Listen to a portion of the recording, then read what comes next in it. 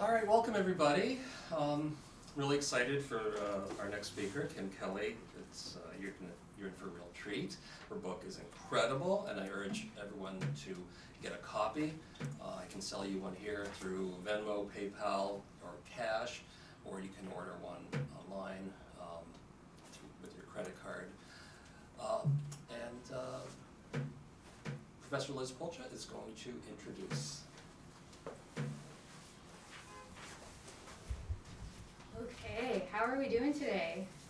Pretty good. Good. Okay, so I'm Liz Polcha. I'm an assistant professor of English here at Drexel, and I'm incredibly excited to introduce labor journalist, organizer, and local Philadelphian Kim Kelly today. So many of you might already know her from her recent interview with the College of Arts and Sciences that was posted this week. She graduated from Drexel with a focus in music industry, and she published an incredible book on labor history last year, Fight Like Hell, The Untold History of American Labor, which focuses on the histories of people who have been excluded from mainstream narratives of what labor looks like in America, including narratives about disabled workers and disability rights, sex workers, and incarcerated workers. And that's what Kim is going to be reading from today. So Kim has a wildly impressive career in journalism since she graduated from Drexel, publishing in so many major outlets that I can't list them all here, but they include The New Republic, The Washington Post, The New York Times, The Baffler, The Nation, and perhaps my favorite, her brilliant column for Teen Vogue. Some of you might also know her in-depth and dedicated reporting on the working conditions of coal miners in Alabama and the Warrior Met Coal Strike, which is the longest strike in Alabama's history. So we have many reasons to be excited to hear Kim speak today, but I wanted to share with you why I'm excited in particular to introduce her in the context of a writing festival. So I know we have some students in the room.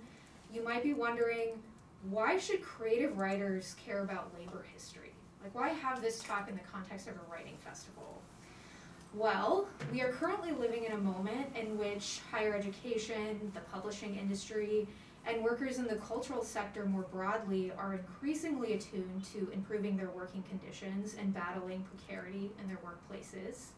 In the past few years, we've seen an incredible uprising among writers, researchers, teachers, editors, journalists, artists, curators, art handlers, and students fighting for higher wages, healthcare, and job security. Creative writers are fighting against gig economies and the adjunct crisis in higher education, where their work is too often devalued. And we are seeing this right now with the Writers Guild of America strike, where roughly 11,000 film and TV writers are on strike, and there are picket lines outside of major Hollywood studios and writers' rooms in New York. So these are struggles that extend beyond increasing pay and benefits for individuals. These organizers are modeling how we can collectively rewire the extreme labor inequality and job crisis in the arts, humanities, and higher education, and beyond. So, as writers, academics, staff, and students in this room, we have a lot to learn from labor history and from Kim's incredible work about how to move forward in our current moment with precarious working conditions. And just to wrap up, I'll say on a personal note, I come from a union family. My dad was a Teamster and a dock worker in Cleveland, Ohio. I know we have other people with union families in the room. Liz Heenan, your mom was a garment worker? ILGWU member. Yes, exactly. So I've also worked as an organizer as a graduate student worker in Boston, as well as a faculty member in Mississippi with United Campus Workers. And currently, as Philadelphia area faculty, I'm also a non-collective bargaining member of the United Academics of Philadelphia, which is associated with AFT, which any faculty or staff at a Philadelphia Region College or University can join. So I could keep gushing about my admiration for Kim's work and my solidarity with cultural workers and higher education, but like you, I'm really eager to hear Kim's reading, and so I'll go ahead and hand things over to her.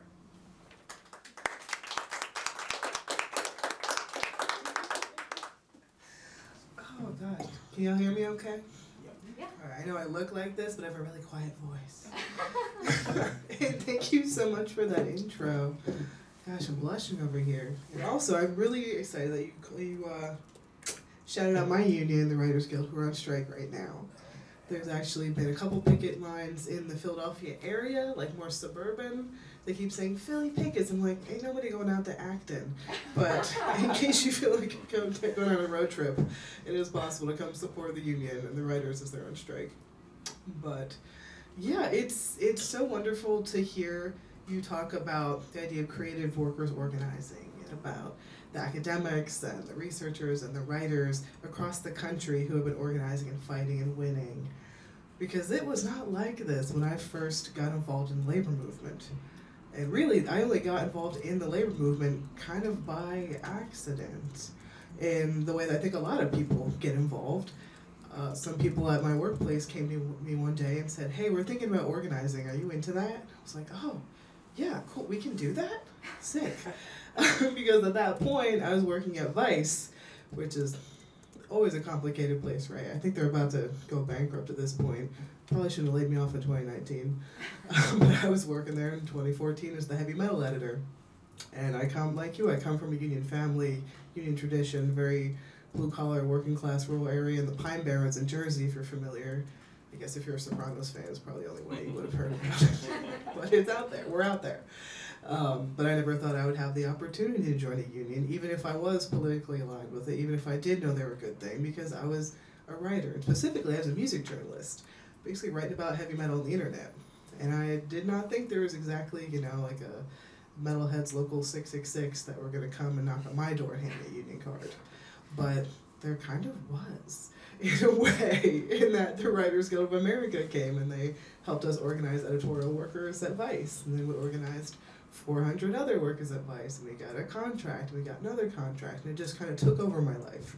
Because up until that point, you know, as you mentioned, I went here, I was a music industry student on the business track, which is, it was kind of a funny place for me to end up because I just wanted to be a music journalist. And that's a very specific thing.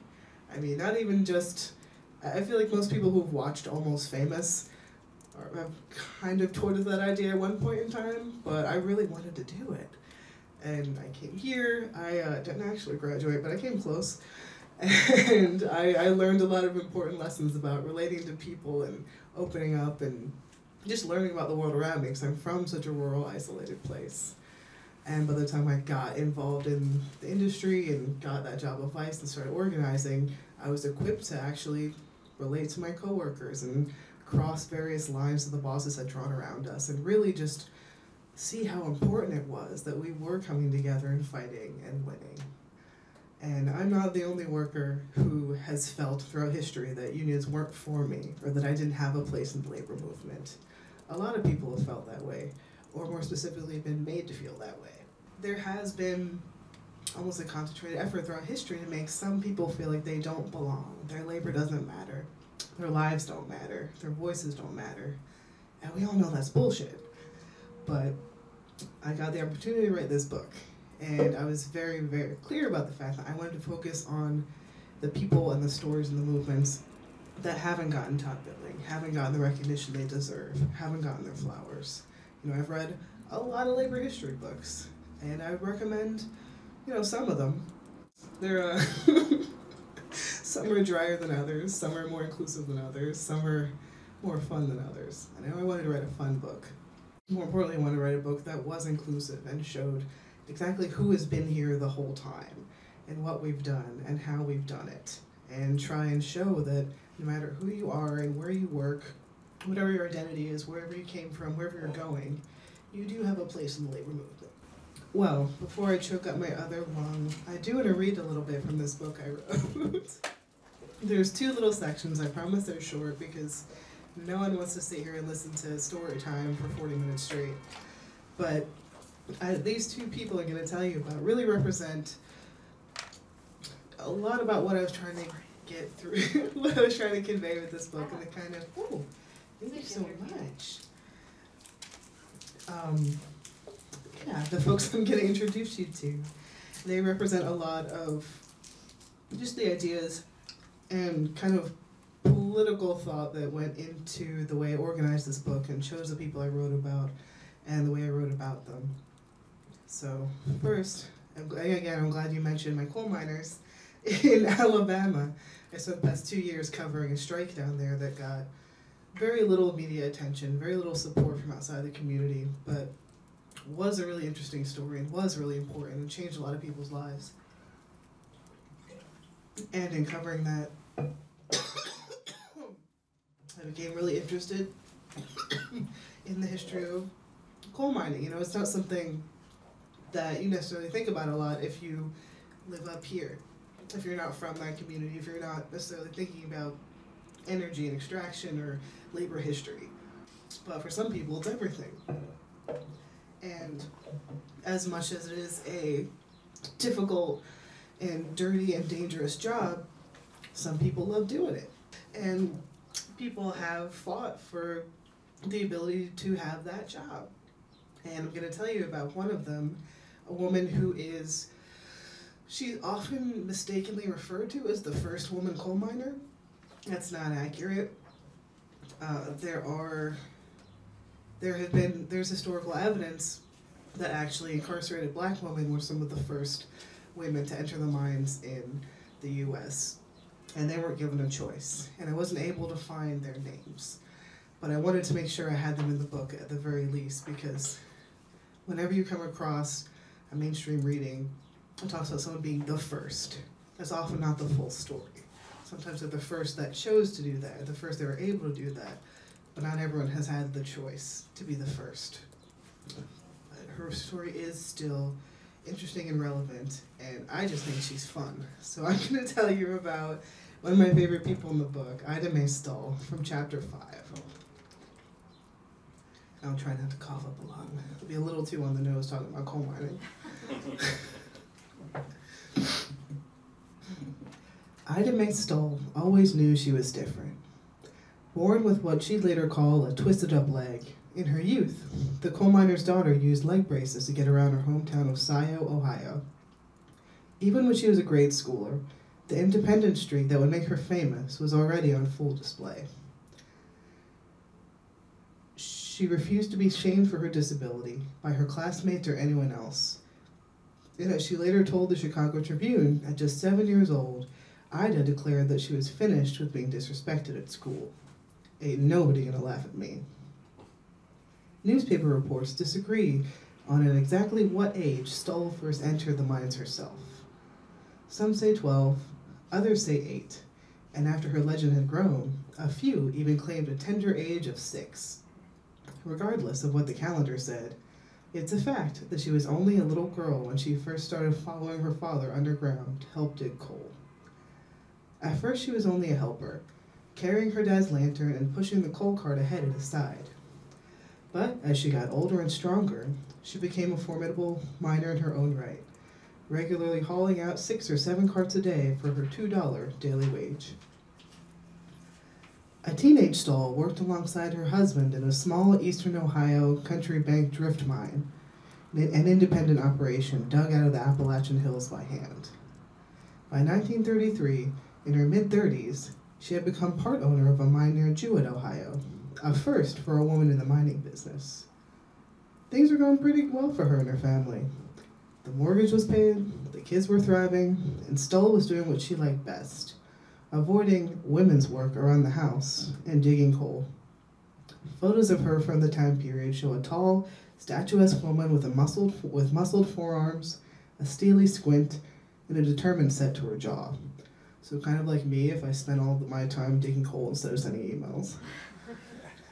But in late January 1934, word kicked up about federal mine inspectors sniffing around Ida Mae's business. She saw a mortal threat to everything she had worked for over the past 2 decades. Stoll wasn't working alone in the mines anymore.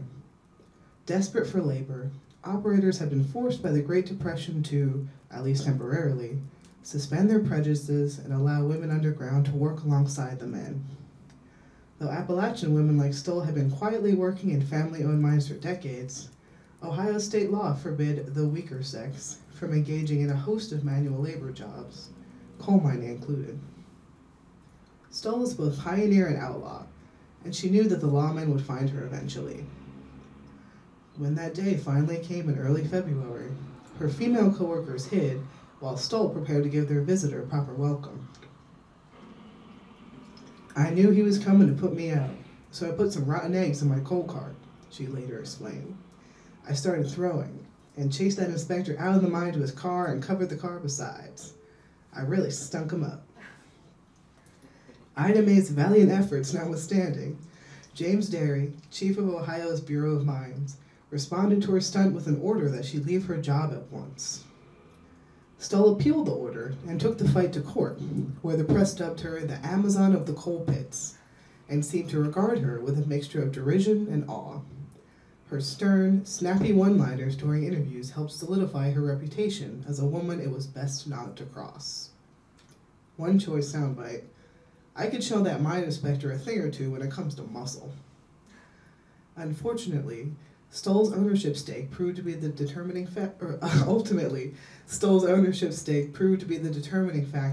and she was allowed to return to work in 1935. Despite the headaches and the hassles, Stoll liked her job and was furious at the implication that her time would be better spent in the kitchen doing what she termed baby work.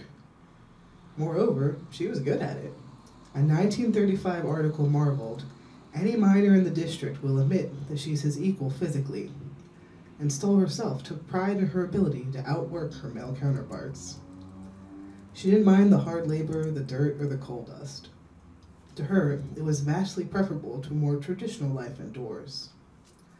"Overalls, boots, and a miner's cap suit me better than silks, slippers, and a butterfly hat," she told one reporter. "My face gets black, but I prefer coal dust to a powder puff. And I'd rather use a crosscut saw than a golf club. That may sound unladylike, but every woman to her own desires. Mine is digging coal." Stoll's mining career ended in 1944. Her husband died that year, and without her partner by her side, she found she'd lost her taste for coal. She spent the next 40 years in peaceful obscurity, caring for her children, grandchildren, and great-grandchildren, and scraping out a living on her farm in Scioto. True to form, she prided herself on her self-sufficiency and ability to work well into her old age. In one of her last interviews, she made it plain that her fighting spirit had never faded. "I still got my strength," she told the reporter. "Ain't afraid of man or woman, and I can still find coal in these hills." Ida May Stoll died on April 23, 1980, at the age of 84. Don't you just love her? So yeah, she wasn't in a union, she wasn't an organizer. She was just a regular person who found herself pressed into extraordinary circumstances because she refused to be told what she could do or who she could be. And I just love that as a lesson, because as important as unions and organizing and collective effort is, sometimes it just takes one person to stand up and say, no, to change history, or at least change one small town in Ohio, and butterfly effect that into a much bigger situation. So that was Ida. That was kind of a fun story. There's another person I want to read to you about that has a much less heartwarming ending. I'm not going to spoil it yet, but it's not a happy story. And I chose for a reason that I will tell you about after I introduce you to Nagi Daifula. And a little bit of background on this. We're fast forwarding and crossing the country. We're in California in the 70s. This is 1973, the grape and lettuce boycott, sellable strike, which happened after the big one, the big Delano grape strike that we know about with Cesar Chavez, the United Farm Workers. That's one of like the big strikes I think a lot of people know about. But there are a lot more that happened afterwards and before and are continuing to happen, right? And this one got a little bit less attention. It was a little less, it had a little bit more to do with jurisdiction, and the Teamsters were involved, and they weren't like, they're a lot more fun these days. The Teamsters were not fun in the 70s. So there's a lot going on, but just to give you a little bit of background, that's where we're at. So, in the late 1960s and 1970s, political turmoil in Yemen led thousands of young men to emigrate to the U.S. to find work and some measure of peace. Most of them ended up in Detroit auto factories, but about 5,000 made their way to California, where they joined Mexican and Filipino agricultural workers in the verdant fields of the San Joaquin Valley. The Yemenis were initially welcomed by employers who assumed the Arab workers would be docile, but as with the Filipinos before them, surviving unrest and revolution at home had left them with a politically radical outlook and a fearless hunger to organize. Among them was a slim 24-year-old anti-imperialist named Nagi Daifula, who had once dreamed of becoming a doctor, but instead became an organizer and translator for the UFW. He was very courageous, encouraging us and telling us, "This is democracy, and if you want your rights, this is how you do it." Ahmed Yahya Mujra, a former grape picker and UFW member who marched alongside Daifula and now works as a janitor with SIU Local 87, "You fight for your rights. This is the United States." As tensions between the strikers, the Teamsters, and the police ratcheted up, Daifula took on a greater role as a strike captain. He spoke Arabic, English, and Spanish, drawing praise for his versatility from Cesar Chavez, who said, "He gave himself fully to the grape strike and farm worker justice." The young organizer's courage took him out onto the front lines, but also painted a target on his back. On August 15, 1973, as he stood outside a cafe shooting the breeze with a group of farm workers, 3 Kern County sheriffs pulled up and started hassling them. Deputy Gilbert Cooper turned his attention on Daifula, who had spoken up in the workers' defense, and gave chase as Daifula tried to leave. The deputy smashed his heavy flashlight into Daifula's head, severing the much smaller man's spinal cord at the base of his skull. The 2 other deputies then dragged Nagi's limp body across the pavement by his feet, bumping his head along the ground and leaving a smear of blood on the concrete. They left his mangled body in the gutter and arrested 3 of the workers he'd been trying to protect. Daifula would not survive his injuries, passing away as thousands of supporters held a vigil outside the hospital. 7,000 people accompanied Daifula's casket on a funeral procession that stretched for 11 miles, and his body was sent home to Yemen for a much-deserved rest. UFW President Cesar Chavez spoke at his funeral and later wrote to his father in Yemen, "So long as farm workers struggle to be free, Nagi's memory will burn bright in their hearts." The murder galvanized the strikers, and he became the first martyr for La Causa. Juan de la Cruz became the second when he was shot dead on the picket line on August 16th, just a few days after Daifula had drawn his last breath. 2 years later, California passed the 1975 California Agricultural Labor Relations Act, which established collective bargaining rights for farm workers. And in 1977, the UFW and the Teamsters finally made peace with a stable jurisdictional agreement. Labor peace arrived just a little later, as the UFW ended its boycotts of lettuce, grapes, and wine in February 1978. When farm workers gathered to vote in those first legal union elections, there were many Yemenis from the Joaquin Valley among them. They cast their votes in honor of Nagi Daifula. So if I was in a different environment, I would convey this sentiment a little differently. But the cops are not your friends, is essentially what I'm getting at with that. And I'm not saying that in a flippant sense. That's something that I think is really apparent throughout this book, and really just throughout labor history, the fact that, you know, when it comes to the Battle of Blair Mountain, or Ludlow, or picket lines that we see right now, the state has very seldom been on the side of the workers and the working class and unions. I mean, whether it's the current administration busting up a railroad strike, or our rickety labor laws that continue to exclude the most marginalized workers.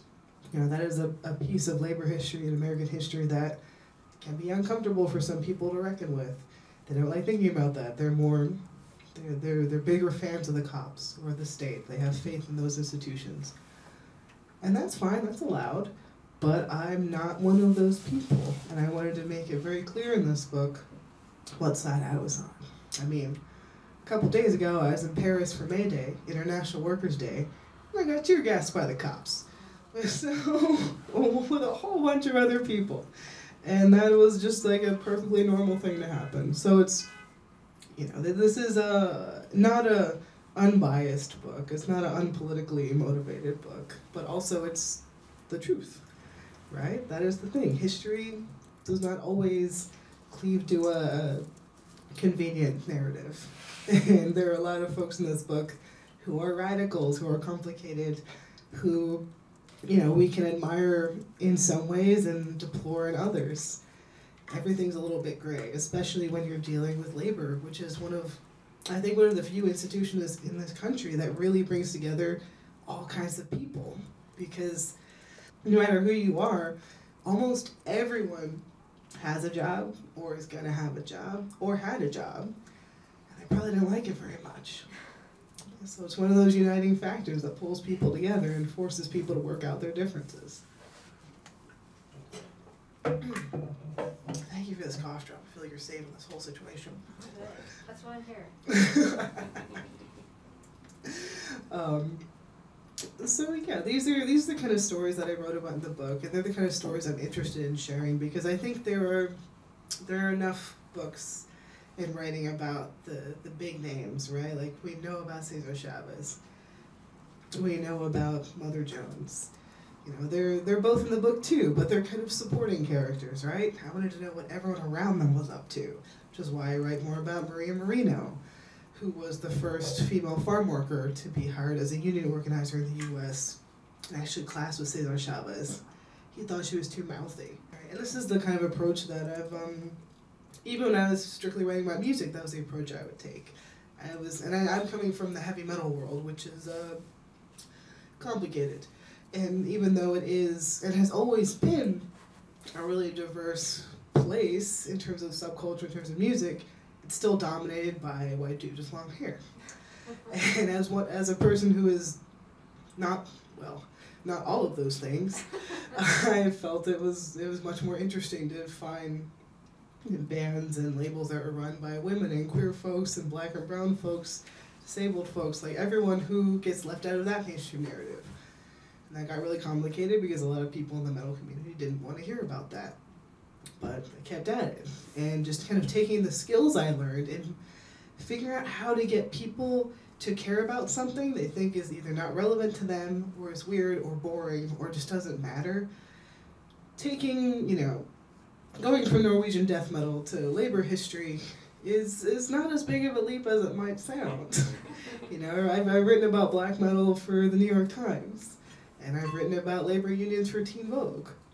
It's all about how you present your audience with the stories. And it does come down to stories because facts are important, research is important, all of the structure and the scaffolding is incredibly important. But you gotta add a little bit of flair. You gotta zhuzh it up a little bit. You gotta bring some heart and bone and guts to the story, or people aren't gonna care. If I had told you about those two people and didn't add in the fun quotes and didn't add in the explanations of violence, you probably would have had the reaction that you did. That's something that I think is missing from a lot of the writing we see about labor. It focuses more on the acronyms or the internecine union machinations that even I don't really care about that much, and it's my job to care about. It comes down to the human beings that make all of this matter, they make all this work, whose actual work and sacrifices have gotten us to whatever point on the road to progress we've ended up on. And I feel like we have so much to learn from the people that I wrote about in the book and that I couldn't fit in the book and that I couldn't even find because I'm not a trained researcher. Like, there's so much I wanted to put in here, and maybe I'll write another one after this. But I think the fact that it's not common knowledge that we here in Philadelphia in the 1910 had an interracial union run by a black man named Ben Fletcher that ran the docks and were explicitly anti-racist, anti-capitalist. Like, that's something kids should know about our city. I mentioned Maria Merino earlier. She was an indigenous Mexican mother of like 13, who was a farm worker her whole life, who spoke up, who got involved in the union and became the first woman farm worker hired as a union organizer in U.S. history. That's something people should know about. Robert Payne in Appalachia in the 1960s was a disabled black coal miner who led a series of wildcat strikes for black lung benefits to help everybody in his position. That he'd give that man a statue, you know? There's so many people that I think we would benefit from knowing about, and so many different perspective shifts that I think would really help in understanding our current moment. You know, talking about Marsha P. Johnson, obviously she's a queer icon, a trans icon, a black icon, also a labor icon because she organized sex workers. She was a labor organizer. You know, there's so many intersections like this, whether we're talking about the civil rights movement, and so many of the most important leaders in that movement were also involved in labor. Talking about Baird Rustin, the queer black man who organized the March on Washington for Jobs and Freedom, who was an outcast at the time because of his identity, his sexuality, but changed history anyway. You know, there's so many ways in which labor history and workers' history intersects with just American history and the American present, and it's just so important to me to share that with people because, like I said, the labor movement is something that is accessible to almost everybody. And any person throughout history that you admire, anyone who's been part of the struggles for queer and trans liberation or women's rights, civil rights, like, there is a labor component to that. You know, I think about in the 70s, when we had the Section 504 protests and occupations. I'm not sure if you guys know this, but the longest nonviolent occupation of federal building in U.S. history was held by disabled activists who were trying to force the government to basically enforce a law that had already passed that was part of what was known as kind of the first civil rights law for disabled people, the Rehabilitation Act. They took over a bunch of federal buildings. In San Francisco, they occupied one for about a month. And that was only possible because of the support they got from people in other movements. The Black Panthers kept them fed. Church groups came and dropped off supplies. The Nationalist Union, they showed up, they offered them office space. When the leaders of the protest traveled to Washington, D.C. to sit down with the Senate, a lot of those folks used wheelchairs and other mobility aids. This was pre-ADA. They weren't getting on the subway. They weren't getting a cab. But the Nationalist Union showed up with a box truck and a bunch of rope, and we're like, we're going to figure this out. We're going to get you where you need to go. And that kind of material solidarity, like that, helped them win. That helped them get to where they needed to be. And there's so many different components there. There's a very obvious labor component, and there's so many other components too. I feel like I'm belaboring that point a little bit, but it's something that matters a lot to me as someone who came into labor from a totally different world, who never really thought about it, never thought it would apply to me, never thought it was something that I'd be interested in or that would matter to my life, and then ended up in a union that negotiated a contract that just changed my entire life, and then changed the trajectory of my career, because the longer I spent going to union meetings and blowing off metal shows to go to the beer hall and talk to organizers, the more I realized, like, oh, maybe this is a place where I could put my energy. Maybe metal will be okay without me for a little bit. Maybe I could try writing about this. And it worked. After I got laid off, I freelanced like hell, and after about a year, I signed a contract for this book. And then I started writing the book. And then the pandemic showed up, and it got a lot harder to write the book. But I finished it somehow. And now I'm here talking to you at a place that I went to school and almost graduated from. I might pop over to Comet after this and be like, hey, like, can we just, it's only like 9 credits. It's just math. I can't do math. But that's a me problem. It's not a you problem. All that to say is it's been really cool to come and share these stories with you and to talk a little bit about the book and the work that went into it and my mindset going into it, because I think it's pretty unique. Actually, I know it's pretty unique because I've read so many labor books, some popular, some academic, and essentially this is the book that I wish I had come across when I was first becoming interested in labor, because I really tried very hard to show that everyone belongs here. Everyone can relate to a story in this book, no matter who you are. Especially now when so many people, especially queer and trans workers, are under attack. Like this book is full of queer and trans people because, again, these folks have always been here. We wouldn't be where we are without the sacrifices and the struggle that those workers went through. And so I feel like I'm supposed to leave a little bit of time for questions and conversation. I feel like I've been chatting a lot. The cough drop's kicking in. Yeah, if I can leave you with anything. I know this has kind of been an extended commercial for this book, but that's kind of what you have to do when you're a writer. You got to learn how to hustle and tell people about your baby, because not everyone knows what goes into writing. It's kind of a magical process for a lot of people, and it is kind of magical, right? Like I'm not really trained. I've never really had a journalism class. In retrospect, probably should have done that when I was here, but I was 18, what did I know? I learned how to read people instead, and you pick up the rest along the way.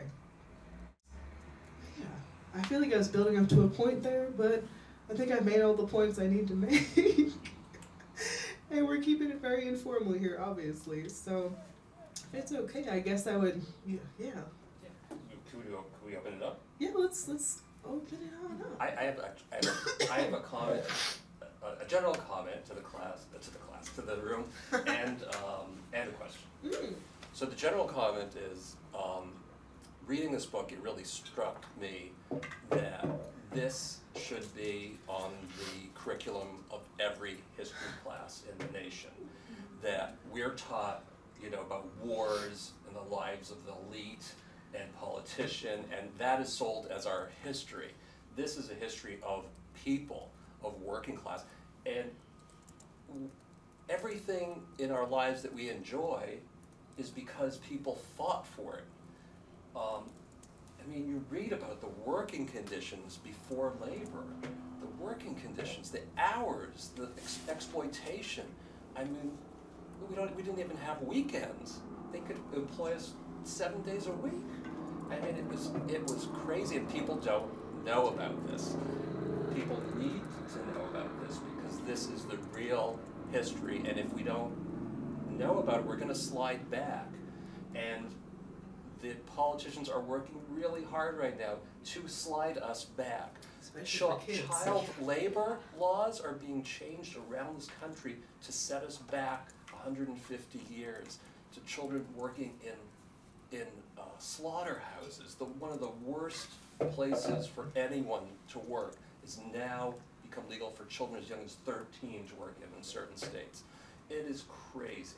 So anyhow, that's my pitch for the book. It's incredible. One thing I wanted to ask you about, because it always confuses me, you talked about police, cops, as you said, and being not our friends, but they're all unionized, all of them. Ain't that something? So what's going on here? Why? They enjoy the fruits of union. They actually have a great union that really sets them up for life. How can they then be deployed by the state to counter other people fighting for the exact same rights that they have through their union? You would think that cognitive dissonance would take hold at some point, but as we've seen very clearly throughout history and in more recent times, the police unions do not see themselves as part of the labor movement, right? They see that because they're not workers, they're armed agents of the state. And when you have if an iron worker came in here and was like, I'm scared, and shot one of us dead, they would go to jail. They would probably have a terrible time.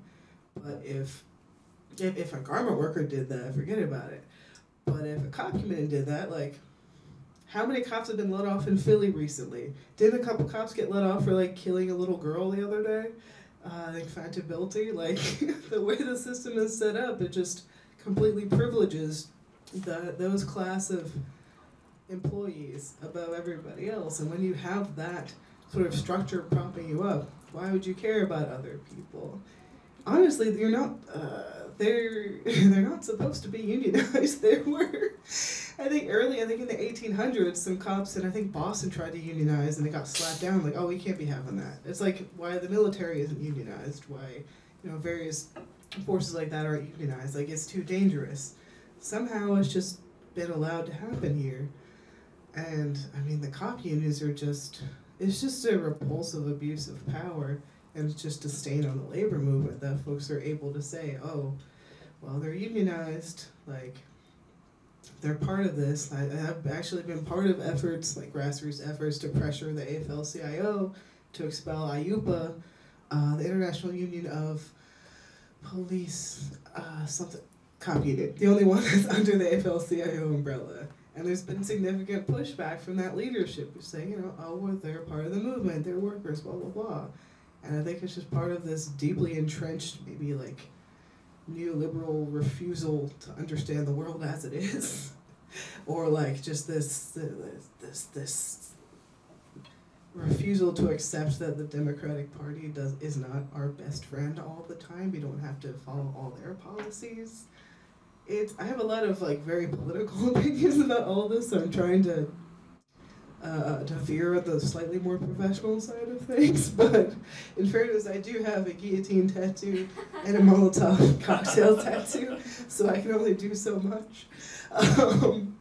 But really, and when we think about the police, like I've written a lot about this for the New Republic, for other places, just about the fact that police unions, even like outside of any political sentiment about cops and abolition and the need for either, it just doesn't make sense. Like the amount of power that has been concentrated by police unions, the lack of solidarity, the fact that police are used as strike breakers.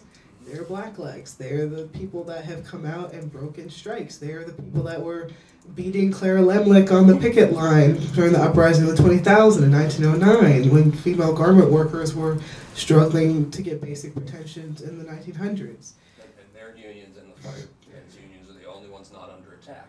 Yeah, I mean, I like the firemen. I feel like everyone likes firemen. Why would you be a cop? Just be a fireman. But there is, and it is very,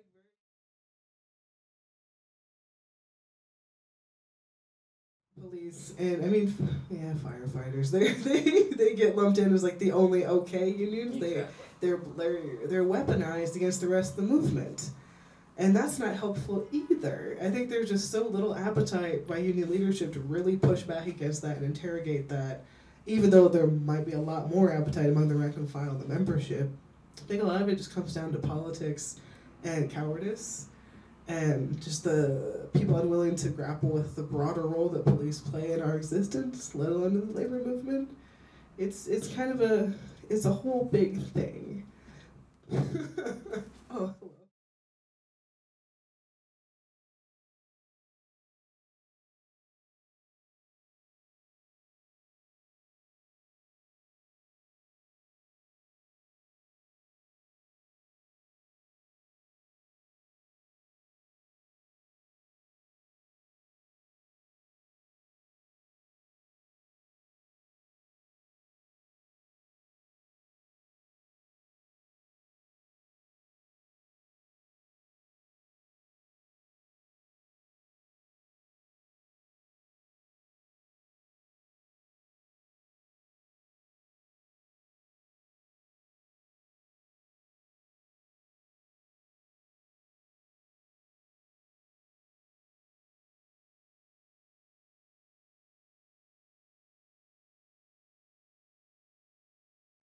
And I guess if I was a different type of person, it'd be this is why we need to vote.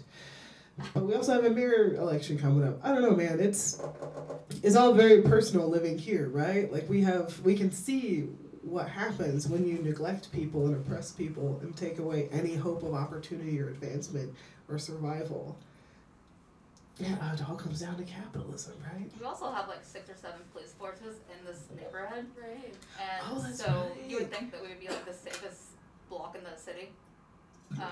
But from my experience, I've been in Philadelphia for 10 years now, and I've only experienced violence with cops.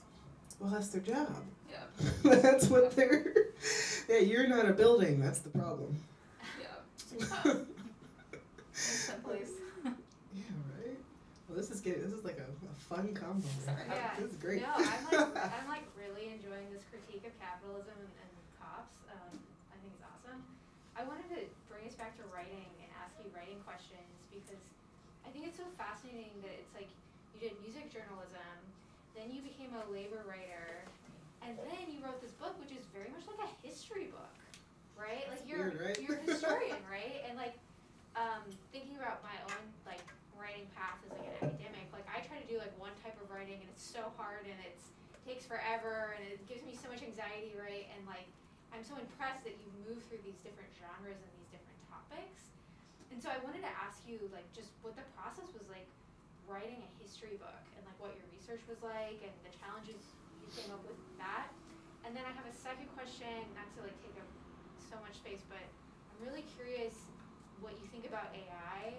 Because I know that part of the strike for the Writers Guild right now is related to AI and like ChatGPT and this sort of like automation of writing labor. And so I'm just curious to hear your thoughts about that too. I don't understand AI, but I know I don't like it. That's kind of where I'm at right now. Yeah.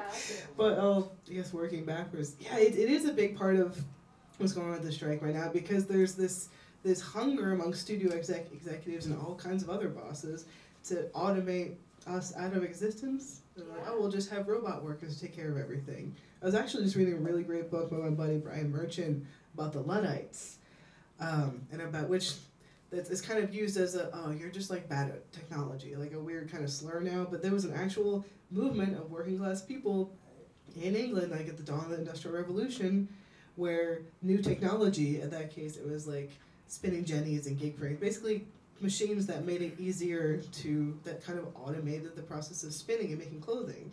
And that basically displaced thousands upon thousands of skilled artisans who've been doing those jobs for centuries. And a bunch of them got together and were like, you know what? No. And they went around and just smashed up the machines in tons of different factories. And they put up a resistance. And actually the Crown had to send thousands of troops to put down that rebellion and murder a bunch of the people that led it to get them to knock it off. So I'm not saying we need to blow up like all the computer servers, but it is like it's just a part of the conversation we have to hold on to because there's been, ever since the dawn of the Industrial Revolution, there have been efforts to automate workers out of existence because we're complicated and we complain and you have to pay us. Yeah. And sometimes we unionize and cause problems. It's like in Amazon where they treat people like robots anyway. They're trying to just create more robots and a lot of people are going to lose their jobs. And it's just, we don't have, just because we can doesn't mean we should. Like it's kind of fun we can get little computers to do stuff, but maybe we should just not. Yeah. You know, life is hard enough without having your boss be an algorithm or losing your job because some robot can do something 0.4 seconds faster than you. Or like write a bad script that you can like hire a human to come in and clean out. That's one of the things studio bosses are trying to get to do with the writers. It's just like, it just comes down to a fundamental disrespect for workers and for our labor and for our lives that is endemic among the ruling class. I believe. But for your other question about how I pulled this off, it was I approached this book the way I kind of approach everything. I feel like it's just a really long blog. I approached each chapter as if I was writing an article, but I just had lots of space, and I was left totally unsupervised for like a year. And so because whenever I write a piece for Teen Vogue or New Republic, wherever, I always write too much, and they cut it down, and they break my heart, and we keep going. But in a book, I can write as much as I wanted, though they did still end up cutting like 20,000 words. Yeah, because this is fun. Like, I like writing, and I love reading and researching and talking to people. Like, this is the best thing ever. And just fitting it together in my head and coming up with phrases in the shower and then writing it down real quick. Like, I think it's kind of the only thing I'm good at. And it kind of comes easily to me. Like, the research part was a lot tougher because I'm not trained as an academic researcher. I don't have access to a lot of the archives and stuff, so I was definitely sending a lot of panic 3 AM tweets like, can somebody like send me this article or like screenshots? Like, I have a friend who who was like a grad student at Penn who went into the library and took photos of some stuff that I couldn't get a hold of. Yeah, because that's something too, like writing a history book. I think perhaps the assumption is that, I guess, just regular people that aren't in the academic world are not, like, why would someone like that write a book about history? So it's not set up access-wise for someone like me to really get in there and get to all the stuff, like the good stuff. But I found a lot of good stuff anyway, and I have a lot of friends in academia that helped out and send me things. But I also just read a lot of books and talked to a lot of people and did a lot of like frantic online research. And I also have like a pretty extensive labor history library at home because I am a giant nerd. And also, like, I guess the way my brain works, I'm just interested in history in general, and I have a lot of books, and there's a lot in this book that came from books that are not necessarily labor books, just like different pieces of different eras. I kind of see myself as sort of a magpie. Like, I just sort of collect things I think are interesting and then find ways to sew them all together in a way that I think makes sense. Which is why you have, why this is not, like the way that it's ordered and the stories that I chose are probably not what you're gonna typically find in a labor history book. Like my chapter on disabled workers talks about the sideshow and about Black Lung and about the Section 504 protests. And I think it ends with one of my friends talking about how she doesn't want to work at all. And I think maybe that's not the most academic way to approach it, but I think maybe that makes it a little bit more approachable. And that's what I aim to do with all of my work. It's funny you talk about getting copies for your dad. Barely graduated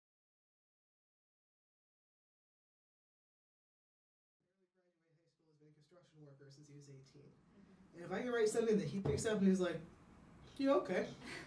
then like that's a win. I'm not trying to impress anybody. I want to share these things with people. Yeah. And also, like, I like throwing in my little flair, like my little fancy words. Like, writing is still fun, but I wanted to write something that pretty much anybody could pick up and read on their lunch break or on the bus. And that was kind of the guiding principle.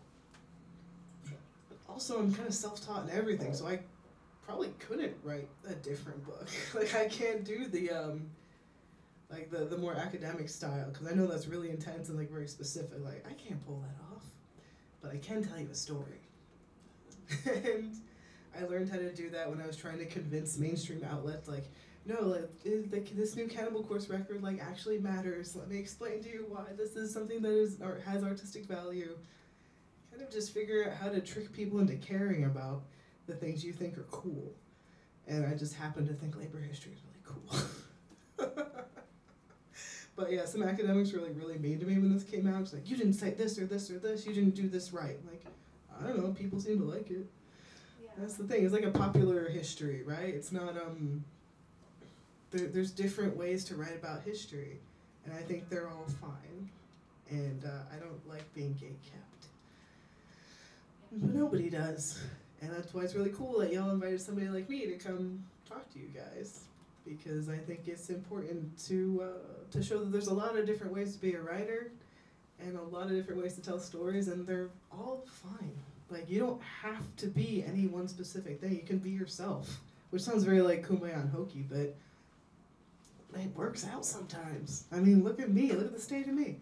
I don't like when I sell my next book, I'm finally get my neck tattooed. Like, well, get more of them. Like, it's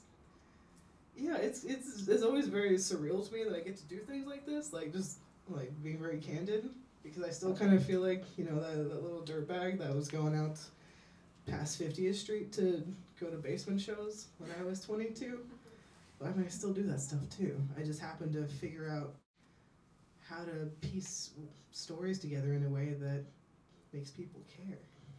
Once you figure out how to do that, the rest doesn't really matter. People have to pay attention to you. Yeah, be a real professional role model up here, but it's the truth. Well, we're going to segue into the workshop section of this. Oh, yeah. And so let's